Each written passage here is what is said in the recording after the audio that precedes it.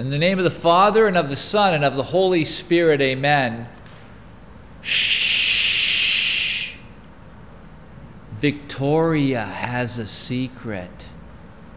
But now that I guess the secret is out, I guess we can talk about it.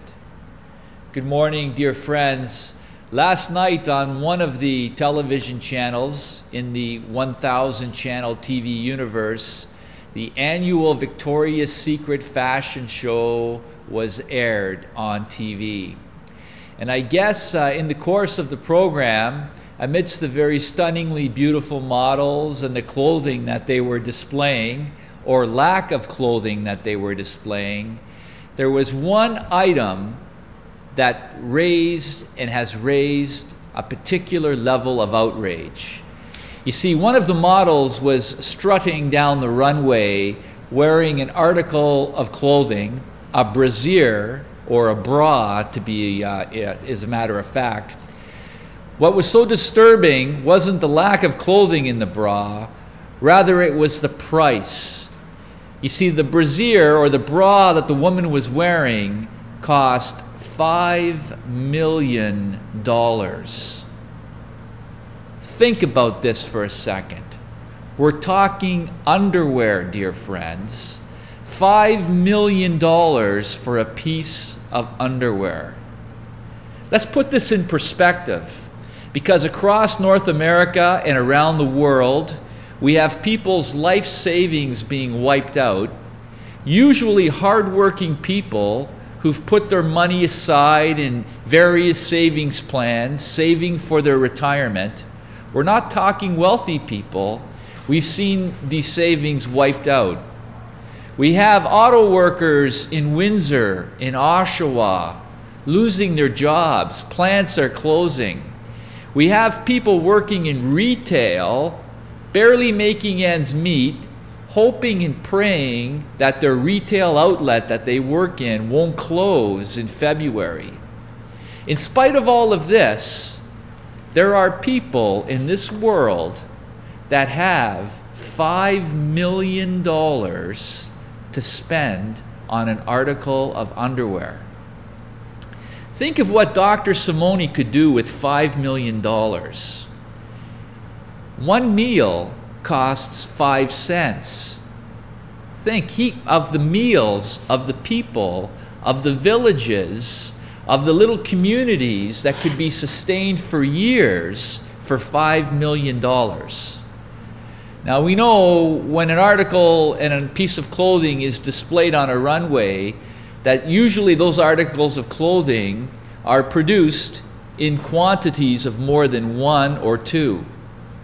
So there are several people who are going to have millions of dollars worth of clothing under their tree this Christmas while others starve. Well, at St. Paul, that's not what we're about. I'd like you, dear friends, brothers and sisters, to be very careful and very thoughtful and specific this Christmas. Let's give gifts from the heart, gifts that are meaningful, gifts that remember what Christmas is all about. The birth of Jesus. Jesus is the reason for the season. Let us pray this morning also for, the government of Canada. At around 9:30 today, the Governor General of our country will be making a decision as to whether or not to recognize a coalition government, whether or not to allow the government to take a brief holiday. Big decisions for the future of our country.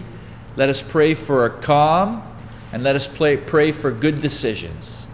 And let us pray, Hail Mary, full of grace, the Lord is with thee. Blessed art thou among women, and blessed is the fruit of thy womb, Jesus. Holy Mary, Mother of God, pray for us sinners, now and at the hour of our death. Amen. St. Paul, pray for us. And with those teachers whose classes, those grade 9 and 10 teachers, whose classes are scheduled for reconciliation this morning, please bring their classes to the chapel as soon as possible. Father Rudy and Father Noel are here to hear confessions. And have a great day, St. Paul. In the name of the Father, and the Son, and the Holy Spirit. Amen.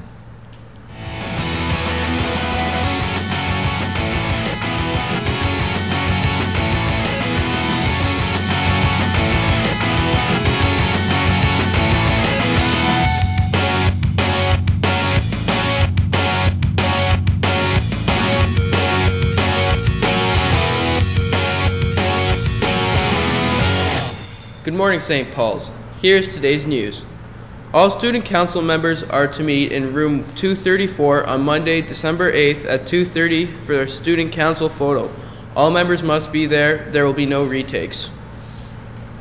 There will be a mandatory meeting for all Act Now members immediately after school today in room 132. Please remember to bring in your raffle prizes. Stay tuned for more information on the Act Now Christmas raffle, which will begin on Monday. Now for sports.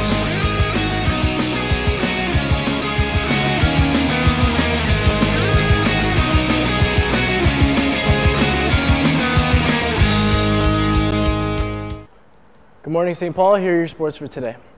The St. Paul girls hockey team made an amazing comeback yesterday at Vic Johnson Arena. The Wolverines were down 4 goals halfway through the game when they were able to score twice on the power play. The girls then scored 2 more at the end of the third period to tie Streetsville 4-4.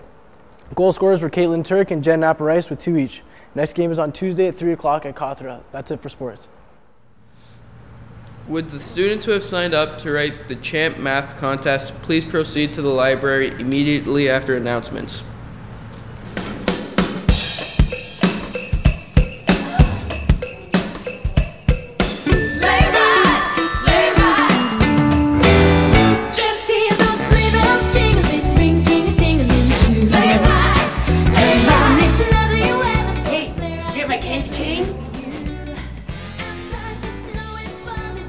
No? Not you. Sweet is behind you.